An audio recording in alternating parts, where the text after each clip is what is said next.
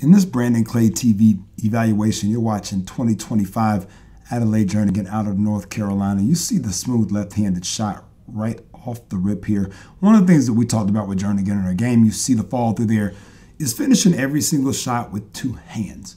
I think that for her shot and for her game as she builds it, one of the things that she's going to be able to do is be a high percentage marksman from the three line. You see some of the diversity there. She comes from a long pipeline of kids who've gone on to the next level out of the Winston Salem Steelers program. That goes for Skylar Curran, who's one of the best players in her league now at High Point. Megan Buckland, who is at UNC. So many different types of kids as well, and I think that she's got a chance to fit right into that. Watch this play here. That's what I'm talking about. I think there is a versatility in her game that is still far beyond her years, as she's not even gotten into high school yet. Plenty of room for her to grow with moves like that. Adelaide Jernigan.